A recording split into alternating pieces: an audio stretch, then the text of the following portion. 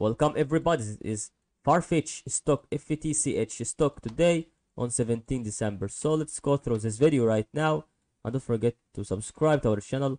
This will be exactly having something that is really important and reliable for our explanation today on the stop line right here, another stop line right here. This will be exactly giving us a side of very good important things that you should understand, since I can see that is really reliable things that is really about to be concepted by every single data. I can tell you about that on the side of these two stop lines right here. So however, we are determining very good indication about what is happening. How can this really being reliable for every single step that is needed about that. So the Farfetch stock is really one of stocks that I am really happy to let you understand and see that is going to be about the side of the explanation through the resistance here right now. As you can see, Farfetch stock is ready to be having very good integrations next time. As we can see, really that is about to be having some reliable things about the 5 tracement.